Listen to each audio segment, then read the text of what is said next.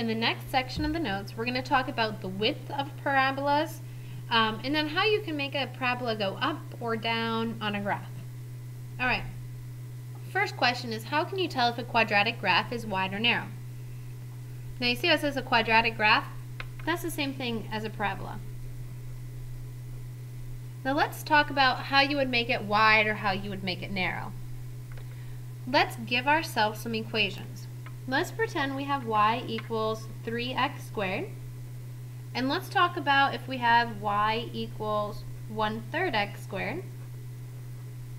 Then let's talk about if we have y equals x squared. And then let's talk about if we have y equals negative 3x squared. And then let's finish with y equals negative 1/3 x squared. Alright, let's start with the most basic one. The most basic parabola is the middle one, y equals x squared. In this problem, a is equal to 1, because there's a 1 in front of the x squared. This is what I would call just a normal shaped parabola. And it would look like this. Let's just kind of eye it up. Give yourself a normal shape U. Let's move to the left and compare that to y equals 3x squared. In this problem, a is 3 because it's the number in front of x squared. What that's going to do is it's going to take your normal graph and it's going to make it very narrow. It's going to grow a lot faster. Now let's compare that with y equals 1/3 x. A is 1/3, the number in front of x squared. What that's going to do is it's going to take your normal parabola and it's going to make it very wide. Okay? Now let's go ahead and compare that to y equals negative 3x squared. Well, a is negative 1. So what that's going to, a is negative 3. What that's going to do is it's going to flip your parabola upside down and it's going to make it very narrow. The upside down comes from the negative. The narrow part comes from the 3. The last one, y equals negative 1/3 x squared, it's going to flip it upside down and it's going to make it very wide. So when we talk about wide or narrow, okay, anything that has, let's write this up here, any a value, and put a in quotes so you know it's like the actual, I'm talking about a, any a value, and let's talk about the absolute value, meaning I don't care what, I'm talking about the positive value. I don't care about its negativity. I care about the number itself. Any a value, the absolute value of it, greater than 1 is very narrow. And that looks kind of funny. That's supposed to say greater than 1. Whereas if it was less than 1, and again I'm talking about absolute values, guys, it would be very wide. Let's go ahead and try to apply that in problem 3. Use the equations below. What is the order from widest to narrowest of the graphs of the quadratic functions? Alright, take a look at them. Remember, I'm not necessarily concerned about the negatives. The only thing a negative will do is flip it upside down. Let's find the narrowest, the skinniest of all. Well, that's the biggest number, the 4. Okay, so this one is the narrowest. Okay, let's try to find the widest of these 3. There's your fraction. This one's going to be the widest. And then the very last one, this is just going to kind of be a regular one. Okay, if you want to see a graph, this one's a negative 4, so it's going to be real skinny and upside down. This one's a 1/4, it's going to be real wide and open up. This one's going to be a regular. Alright, got it. What is the order from widest to narrowest? Use your calculator this time. let me go grab a calculator.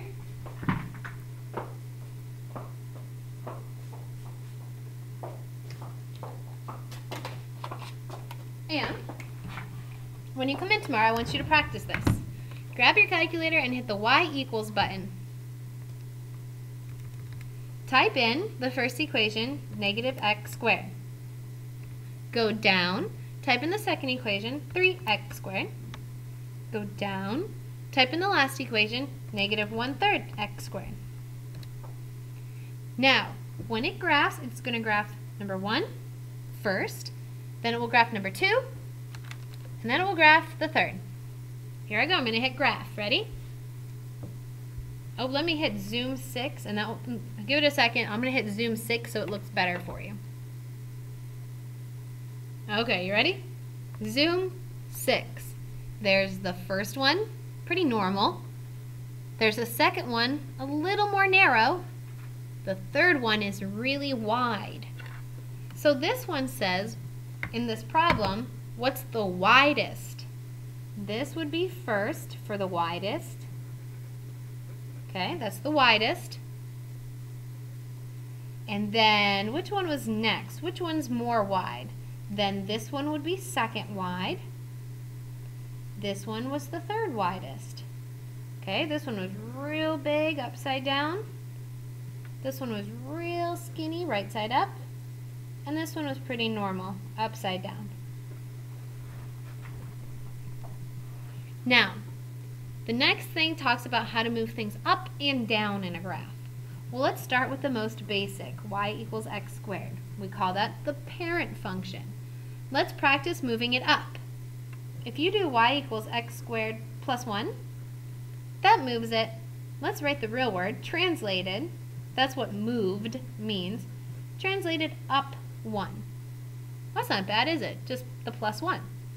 So if you have y equals x squared plus 5, that one's just going to be translated up 5.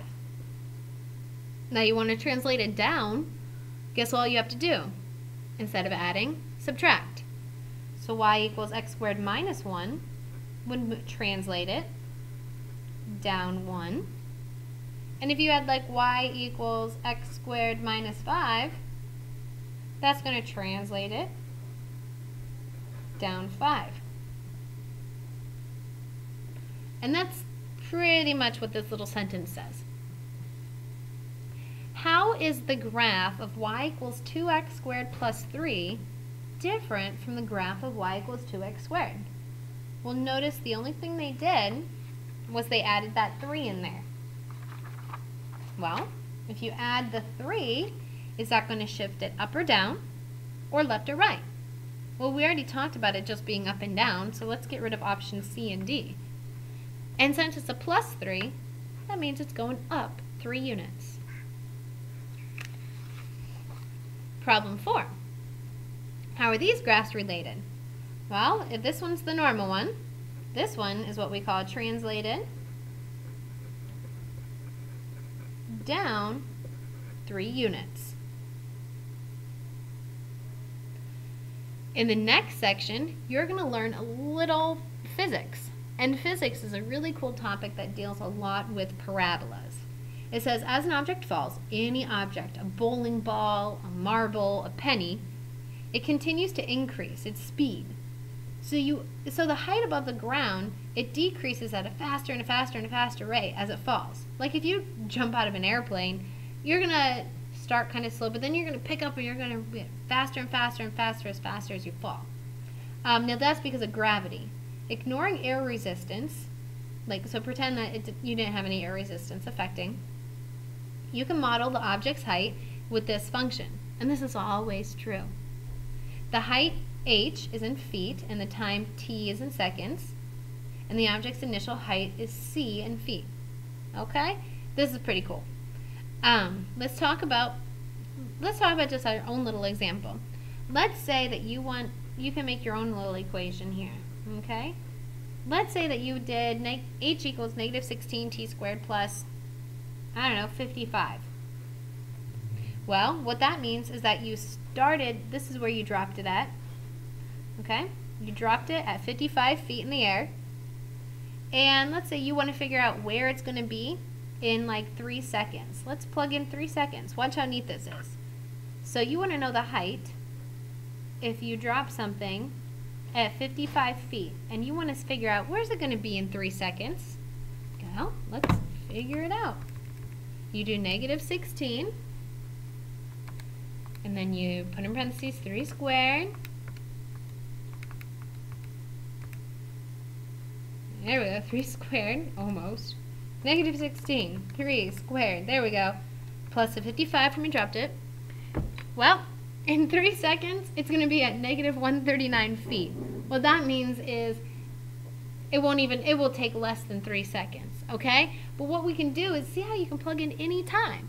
So -139 doesn't probably make a lot of sense to us. That's because by the time 3 seconds has occurred, it's already going to have hit the ground. So this one we're going to say, it already hit the ground. But you could plug in any time and figure it out. Kind of a neat thing. Alright, now in problem number 5, we're going to graph this kind of a situation.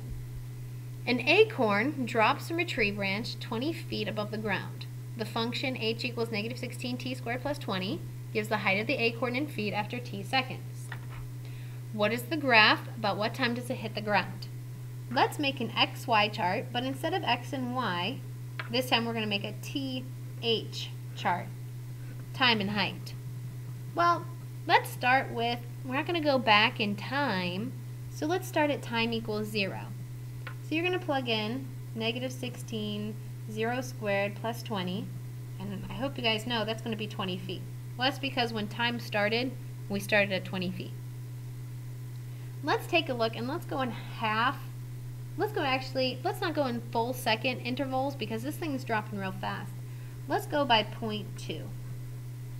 Let's plug in 0.2. So you do -16 times 0.2 squared plus 20.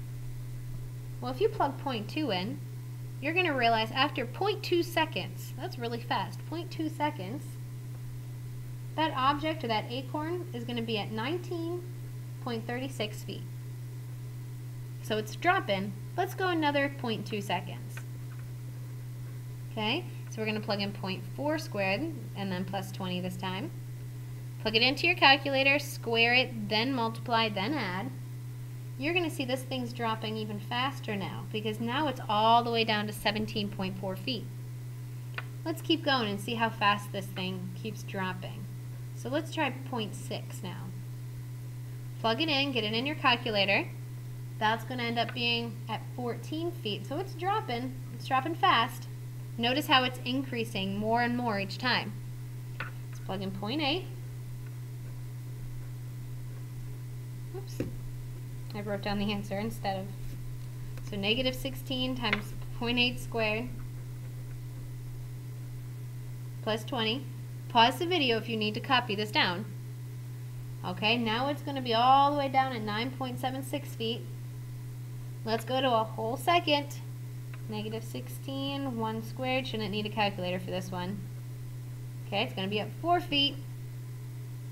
Keep going, guys. Keep plugging it in until you reach 0 feet, because when you reach 0 feet, it's hit the ground. Okay? I'll show you this one, what it looks like when you plug it in. I think you guys know, but let's make sure. -16, 1.2 squared, plus 20. Alright, notice on this one, it reaches a negative. All I want you to write here is negative. It's a negative answer. Let's go ahead and graph these points. I would like to count up. Let's count up by 2s. 2, 4, 6, 8, 10, 12, 14, 16, 18, 20. Now remember, this is the y-axis, and our problem is the height.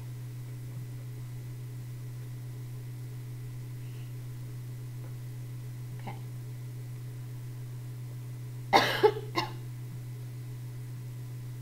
And then down here, this is the x-axis, so then our problem is time in seconds.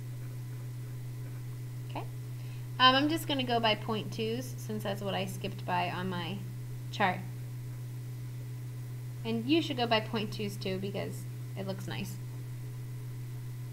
So So at 0, I'm at 20. Put a dot there. I'll make them colored so you can kind of see the difference here. 0 is at 20. 0.2 is up 1936. So that's pretty gosh darn close to right around here. 0.4, it's at 17.4.